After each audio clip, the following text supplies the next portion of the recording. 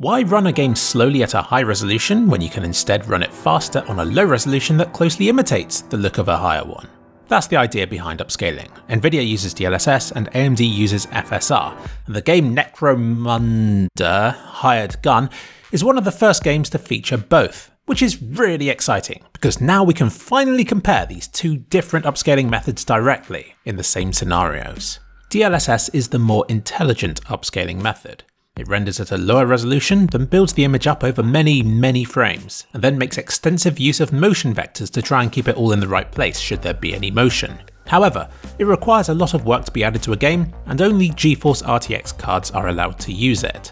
FSR is AMD's answer to DLSS. Much like DLSS, it uses a lower resolution image, but unlike DLSS, it doesn't use motion vectors or anything like that.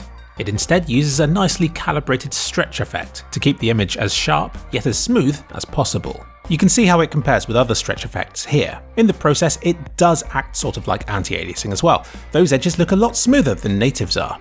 But as you'll see later on in the comparison shots for this game, it retains some of the weaknesses of temporal anti-aliasing, which is presumably because that's being applied to the screen before FSR then upscales it. So while its workings aren't as advanced as DLSS may be, the benefits are that it's very easy to add to any game, and that anybody with a semi-modern graphics card can use it. So both have their place, but in this video I'll be trying to compare them directly. This is a daunting task, and one that won't please everybody. But I'm gonna try anyway, because I'm awesome. And because I've been disappointed by everybody else who has tried so far. Frame rates. Firstly, we need to test how quickly all of the different modes run. We can't just compare quality setting of DLSS against quality setting of FSR, because that on its own is meaningless, especially when they run at different frame rates and display different quality results. I don't know enough about FSR's implementations just yet, but I do know that Nvidia adjusts DLSS's base resolutions on a per game basis, which means in this instance we'll just have to benchmark each and every preset to see how they compare. At 4K maximum settings on a Ryzen 3 700X and GeForce 3080, I got these frame rates. But I'm not happy with this because it's evident that the game gets CPU bottlenecked at the higher performance settings. So I did it again at some ungodly resolution like 5760 by 3240, where it definitely was always GPU limited, and these were the results. I am confident to state that FSR's top quality setting runs slower than DLSS's top quality mode does in this game. But below that, the tables turn, and DLSS's frame rate relative to FSR's drops off the further you head towards the top performance settings. Now hold your pitchforks, this doesn't mean that one is better than the other, it just means that they could be running at different base resolutions. We'll need to know how good each of these modes looks before we can draw a conclusion from this. But what we can know already is, provided your system is GPU bottlenecked, any DLSS or FSR setting will deliver a massive performance boost over native resolution. But don't go too far with it. Don't assume that using the fastest performance or ultra performance upscaling settings will give you better frame rates. Even at 4K, I started running into CPU bottlenecks in some locations of this game.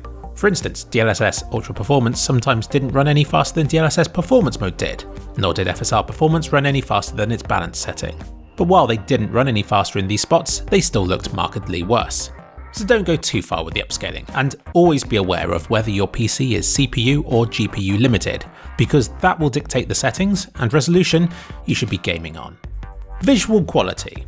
While DLSS and FSR both try to upscale the image, they go about it in different ways, and so their results are extremely different. Because they both operate from a lower resolution, however, there are some things that will look worse when either of them is enabled. In this example, you can see that the volumetric lighting operates at a lower resolution, which isn't a weakness of the upscaling, merely a symptom of their lower base resolution, and the way in which the game's engine operates. I also noticed decals fading out sooner at DLSS Ultra Performance mode. Again, it's hard to blame DLSS here. I'm sure the decal fade out distance could be adjusted by the developers if they noticed and cared enough about it. But beyond any effects constrained by the base resolution used, you'd be hard pressed to see any visual differences between native 4K and the best quality presets of either DLSS or FSR. And unfortunately, this is normally how the technology is demonstrated. For everybody's sake, I'm going to take a look at the limitations of both technologies, if taken to the extreme, and if compared in similar situations. To do this, I drop the resolution down as low as I can, and then I turn the upscaling techniques up to their most extreme upscaling setting, because this really makes the inner workings of each method become more apparent. You won't game in this way, but if it's revealed that one method holds up better than the other at a super low resolution, then it's obviously managing to do more with fewer resources, and that sort of efficiency has uses elsewhere as well. So here's 720p native. I will be comparing this with 720p but with FSR's fastest performance setting activated, which I'll be using in order to push AMD's upscaling algorithm as far as it can go, in an effort to make the upscaling artifacts the most obvious. And I think you'll agree that FSR performance settings image is noticeably worse than the native one. A lot of the scene remains well anti-aliased, but texture definition has dropped off a cliff. I've noticed this in other games with FSR too. The upscaling betrays the original art style and looks almost like some kind of art filter that's been applied to the screen. The metal bars on this gate clearly highlight FSR's lower base resolution, as thin lines quickly dissolve into a blobby, jagged mess. There's a little bit of temporal flickering left behind the spinning fan blades, which suggests that this image is built up from at least several previous ones. Like I said earlier, in this game FSR is applied to an image that has already had temporal anti-aliasing applied to it, so these telltale ghostly images that are left behind the spinning blades are from the temporal anti-aliasing and not directly from FSR. And lastly, and strangest of all, the top and left side of the screen appears to be stretched. I can imagine that a filter that upscales stuff based on what's around it would struggle to resolve details that are at the very edge of the screen. So this could be FSR's way of getting around this simply by stretching the artifact to be off the screen slightly. It doesn't matter which setting of FSR you use, this is always present. Stuff also seems to get sucked off the right hand side of the screen, though the effect here is a lot more subtle than the abrupt line where it begins excessively stretching stuff on the left and top. You still won't notice this stuff unless you're looking for it, which I am. Now let's see how DLSS Ultra Performance fares against native. And DLSS truly shines at lower resolutions such as this one. You can see that, if anything, texture detail manages to be somehow higher than with native resolution.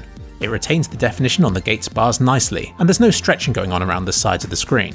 But DLSS's clarity comes at a cost, and that's to the image stability. It builds the image up over lots of frames, so you can see very noticeable ghosting behind the fan blades. I'm not even going to try counting these. It looks like it's holding on to details for a good 30 frames or so. When pushed to the limits like this, FSR and DLSS both introduce shimmering to the scene, but DLSS's is more obvious and a lot more aggressive in appearance. Everything with definition appears to crawl at a sub-pixel level. FSR's upscaling betrays the game's art style by making details blobbier and dithered looking, but DLSS's is likely to give itself away in the form of trails or motion blur behind movement, and with aggressive shimmer on finer lines and details. I'm giving the win to DLSS though, as it reconstructs an image that far more closely resembles the native resolution. I've received criticism for focusing too heavily on still shots, so now I'll show a run through the first level, with FSR on the left and DLSS on the right. Both are using the fastest setting of upscaling available. Obviously, they're not the exact same run, but it should show you how the two upscaling methods hold up in fast-paced motion. At ultra-low pixel counts, I believe that DLSS remains the better option for resolving motion. It displays fine details from further away and retains more clarity on textures. If I'm honest, any checkerboarding or pixel crawling present on the DLSS image is also present with FSR, and if anything, is even more noticeable with FSR when in motion. Let's take a look at FSR on its own, played at 25% speed. At super low resolutions, its art filter appearance is really noticeable, especially around the lights and on the wall behind them. It does a good job of hiding jaggies. So it does a good job of being an anti-aliasing method that also boosts frame rates. But the overall image quality is low.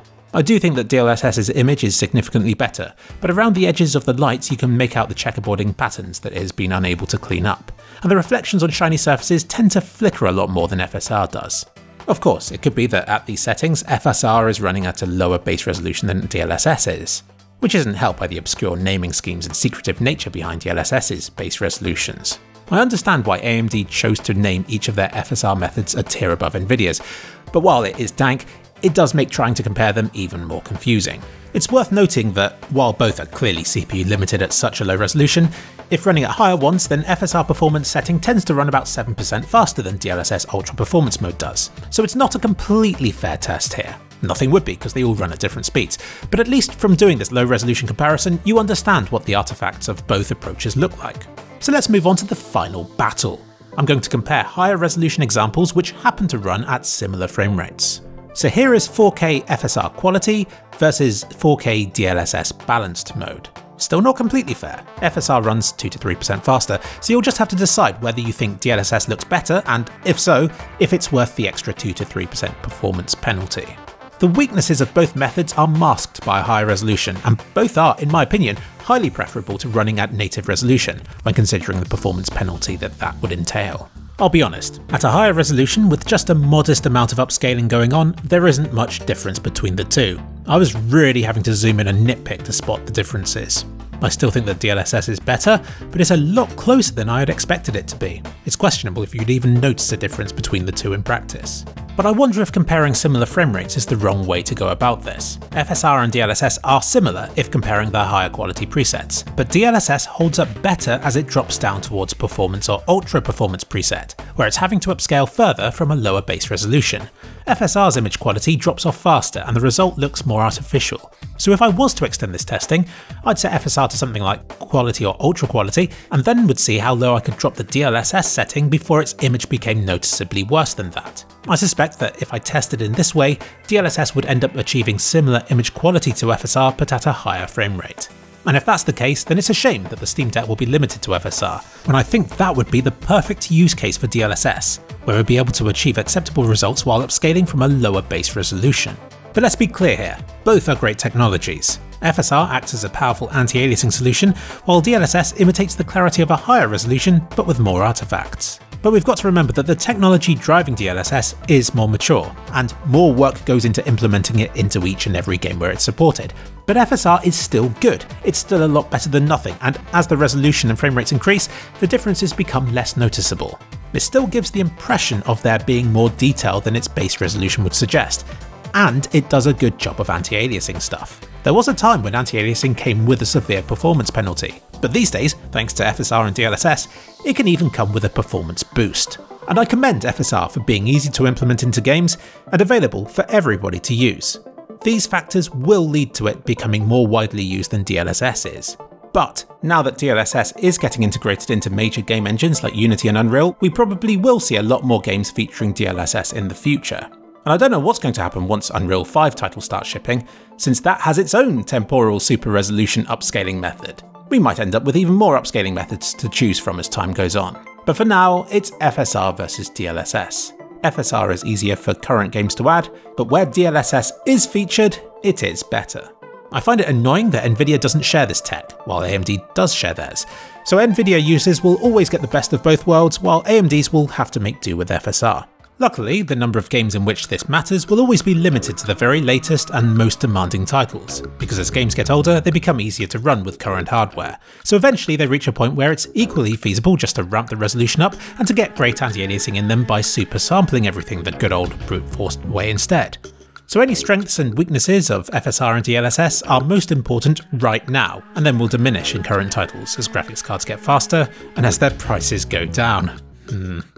But before we end, there is another reason for FSR to exist, and that's benchmarks. For a long time, DLSS was the only technology like it in existence, and people who benchmarked games faced a dilemma. It wouldn't be fair to benchmark AMD cards at native resolution versus Nvidia cards using DLSS, but if the feature is available, then players will be using the games with DLSS enabled, so surely it would make more sense to run the games with DLSS enabled in benchmarks. Reviewers ended up doing the right thing. They'd compare native performance, but then might slip in DLSS results as a bonus just to see how they compare. But now that FSR exists, and its mode seems similar in performance to DLSS's equivalents, if named a tier differently and with marginally faster performance, which I think might be intentional, we could begin to see benchmarkers running games with FSR and DLSS on by default. There is no longer the fear of missing out on DLSS for anybody without an RTX card, because FSR is a decent alternative, if still not quite as effective when on balanced or performance settings. FSR's shortcomings remind me a lot of DLSS 1's weaknesses, but to a lesser extent. But perfecting these technologies takes time, so here's hoping that, with the groundwork now in place, FSR can continue to build on its promises, because we all stand to benefit.